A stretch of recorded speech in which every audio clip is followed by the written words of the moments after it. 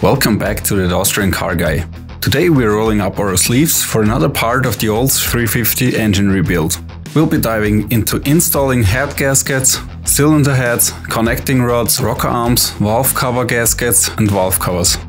Before we jump in, don't forget to subscribe and hit that bell to stay in the loop. Head gaskets are the unsung heroes of your engine, sealing in those high-pressure combustion gases.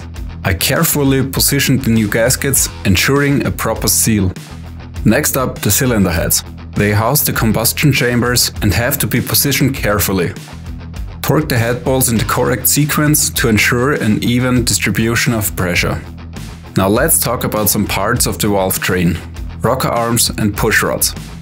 They play a crucial role in opening and closing the valves.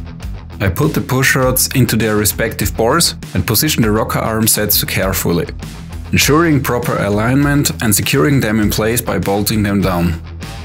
Moving on to the valve covers and valve cover gaskets. These not only keep oil in, they also add a touch of style. But in this case I'm going to paint them the same color as the rest of the engine. I place the gaskets, position the covers and tighten everything down. If you found this video helpful, give it a thumbs up and let me know what other Cadillac Seville or Olds 350 topics you'd like to see on That Austrian Car Guy.